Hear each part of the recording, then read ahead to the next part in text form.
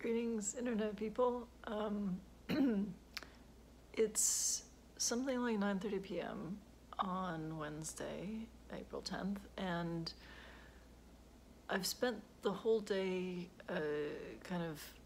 thinking about and reading about this black hole picture from the Event Horizon Telescope, and it's just really cool, and I want to just talk a little bit about it, just for a couple minutes. So I was just talking to some radio people about it, and they asked me, like, what's new or different about this? Like, what's exciting about this picture? And it's not that, like, now we know black holes are real. We've known black holes are real for a very long time. We've had extremely good evidence of the reality of black holes through a number of means. We've seen stars whipping around them really fast.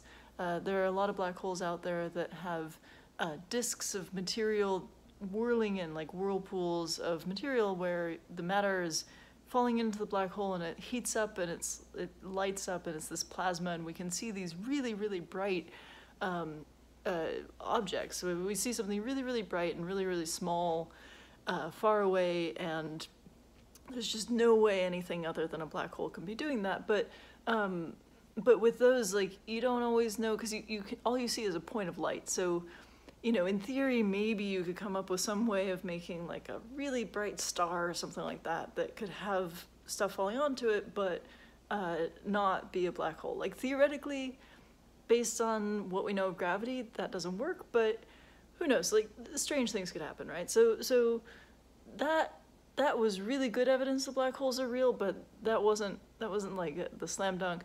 But then the LIGO instrument, the Laser Interferometry Gravitational Wave Observatory, saw a whole bunch of black holes spiraling into each other and merging and creating new black holes, like bigger black holes, through the way that they created like ripples in space-time, the gravitational waves.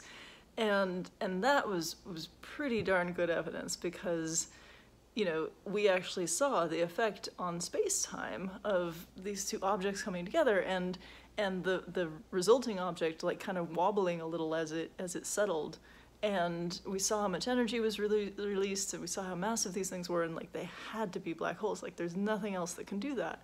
So we were pretty sure black holes existed. That's not why this is exciting. The thing that's different about this is we're seeing it in a really different way. So generally speaking, what we see when we look at black holes in the universe, and we see them all over the place, we just see the bright glow of the stuff that's falling into them. And we see it as a point of light, because black holes are really small. They're defined by putting a whole lot of matter into a very small space. That's what makes it a black hole.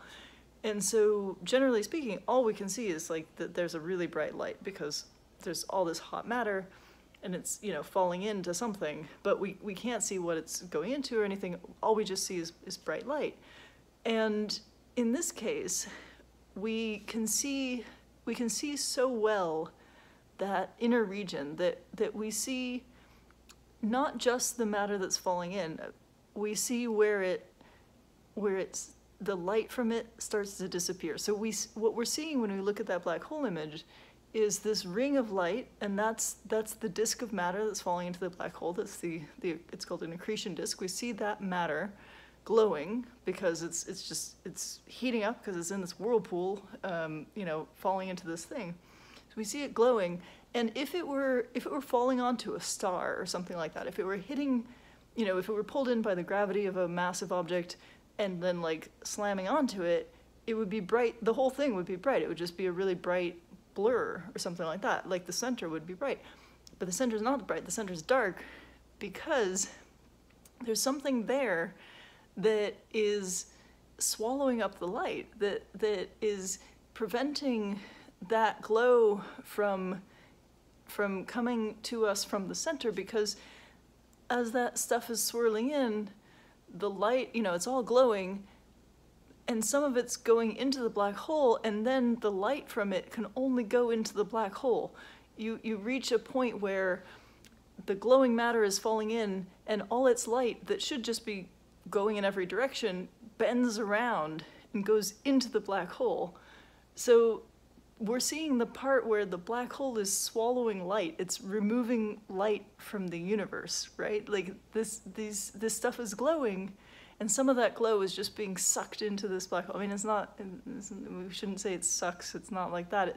It's being pulled in by the gravity of the black hole, in the sense that the black hole is distorting space so much. It's like twisting. It's twisting and compressing space and curving space so much that the light, when it tries to move away from the black hole, ends up curving around and going into it.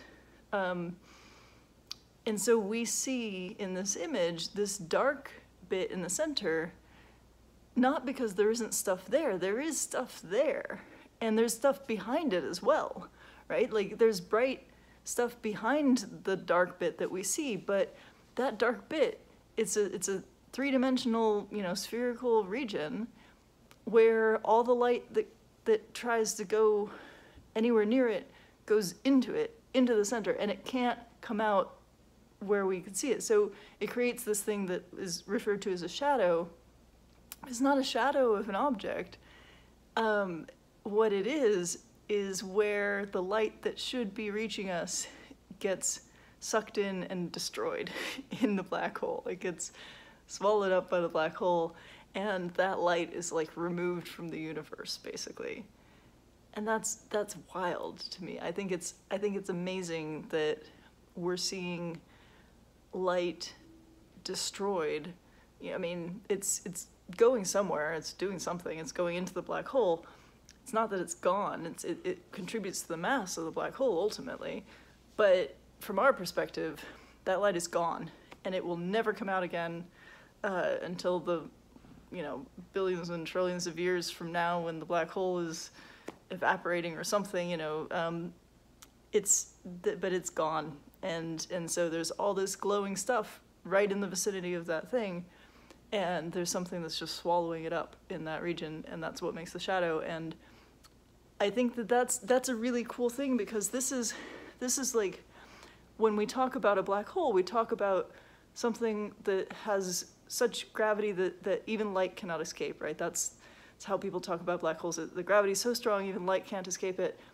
And we've never seen that happen before, but now we're seeing that happen. We're seeing light not being able to escape. And I just think that is really, really cool.